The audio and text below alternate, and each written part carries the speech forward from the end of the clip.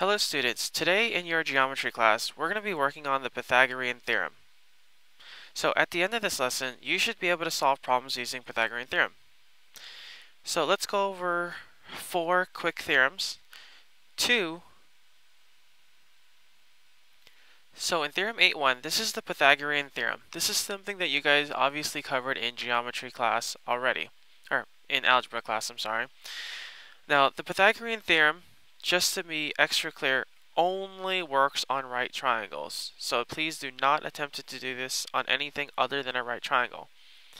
And it essentially says the sum of the lengths of the legs is equal to the square of the length of the hypotenuse.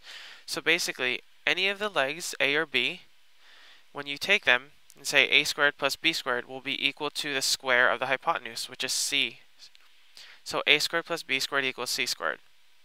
Now, Theorem 8.2 is the converse. It's basically just the reverse of what we just stated.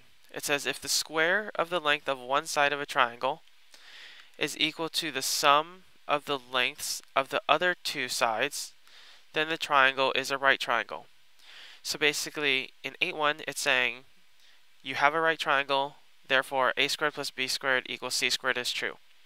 The converse says if you have a triangle that just so happens to fit the a squared plus b squared equals c squared model, then that triangle is a right triangle. Now, Theorem 8.3 and 8.4 are kind of similar to one another. It says that if the square of the length of the longest side of a triangle is greater than the sum of the lengths of the other two sides, then the triangle is obtuse. Obtuse just means one of the angles in this triangle is greater than 90 and less than 180. In Theorem 8.4, it states that if the square of the length of the longest side of a triangle is less than the sum of the squares of the lengths of the other two sides, then the triangle is acute. Essentially, if we take the longest side, c, we square it, and if that's less than a squared plus b squared, then the triangle is acute. So we're going to practice a couple right now. So in here, we obviously have all right triangles. It says find x using the Pythagorean theorem. So Pythagorean theorem is a squared plus b squared equals c squared. So we have 6 squared plus 8 squared equals c squared. That means we have 36 plus 64 equals c squared.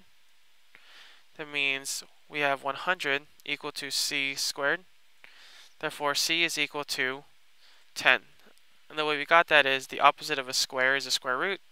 So we square rooted both sides, and the square root of 100 is 10. For example 2, it's the same idea. We have a squared plus b squared equals c squared. We have 5 squared. We have 12 squared. We have c squared. So we end up with 25 plus 144 equals c squared. 169 equals c squared. And square rooting both sides, we get c equals 13. Last but not least is example 3. Now example 3 we do a little bit differently because if you'll notice, we have the length of the hypotenuse. So we're going to go with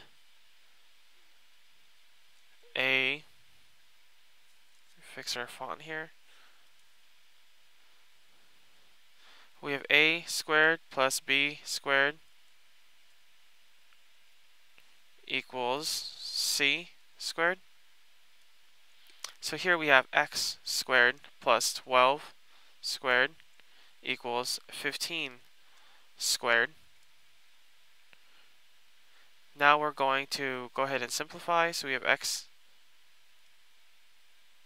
squared plus 144 equals 225. We're going to subtract 144 to both sides. We get x squared equals 81, and x is equal to 9. So let's try one last example. again, a squared plus b squared equals c squared. We have 4 squared plus 5 squared equals x squared. We get 16 plus 25 equals x squared. Then we have 41 equals x squared. And in this case, we can't really simplify this other than to say the square root of 41.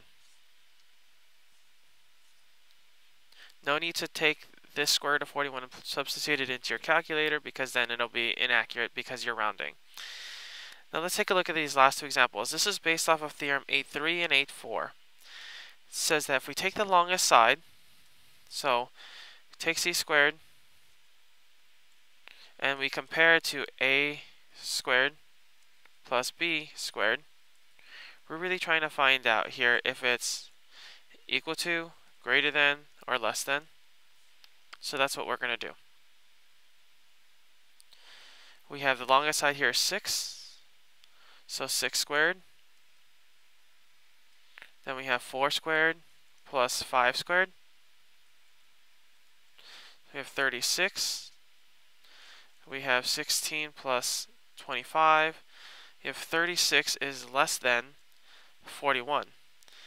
Now, because this is the case, that means this triangle is acute, because the c squared is less than the sum of a squared and b squared.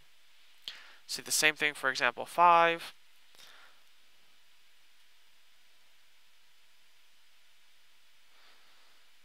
So we have c squared, which in this case is, again, 6.